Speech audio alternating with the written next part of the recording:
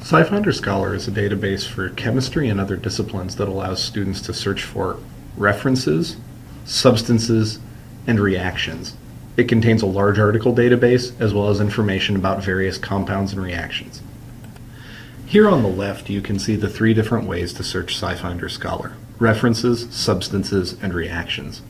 The references search is a simple article search of everything that's in CAS's entire database of chemical resources. So if I search for something like photocyanation of aromatic compounds, instead of a list of results, the first thing I receive is a breakdown of different ways I can search these terms.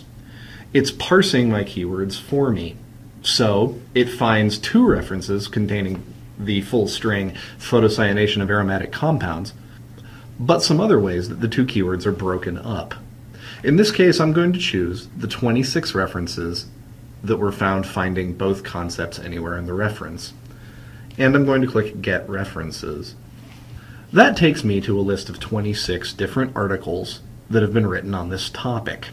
For each article, I have the ability to click Full Text to see whether the library has full text. I'll be taken to a screen that tells me whether Campbell Library owns the article or whether it needs to be ordered via interlibrary loan. Because this is a list of abstracts, many articles here will need to be ordered through interlibrary loan.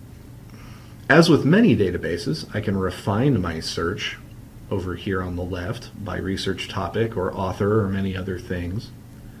One of the cool features of SciFinder is that it also lets me analyze my results, again over here on the left. This is broken down by author name, but if I want to, I can choose supplementary terms, which is a list of additional subjects or topics that may appear within my results. You can see that gives me several different subtopics, including photosubstitution. So if I'm interested in results related to photosubstitution, I can just click there. And then I'm shown the 11 of my 26 results that contain photosubstitution. So that's how articles work in SciFinder. Again, the reason you'd use this is because you want a comprehensive list of articles in the field of chemistry related to a given topic. Back at my main screen, I want to show you a few things about my Substances tab. I have the ability to search by chemical structure. Clicking on chemical structure will let me open a cool editor where I can draw molecules and search for information about them, including articles, safety information, and other basic information from chemistry reference resources. But for many of you, including myself, it's going to be easier to search by molecular formula. This lets me type in a molecular formula like H2SO for sulfuric acid. I don't need any superscripts or subscripts, and I can click search.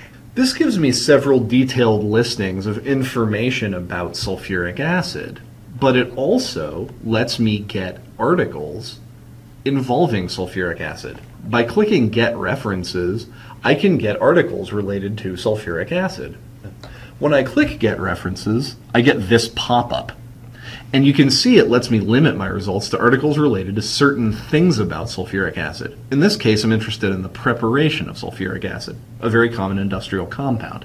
If I click the checkbox next to preparation and then click Get, you can see that I have 14,423 references related to the preparation of sulfuric acid. But you can find more obscure compounds too. You'll find fewer references, but you'll still find good information.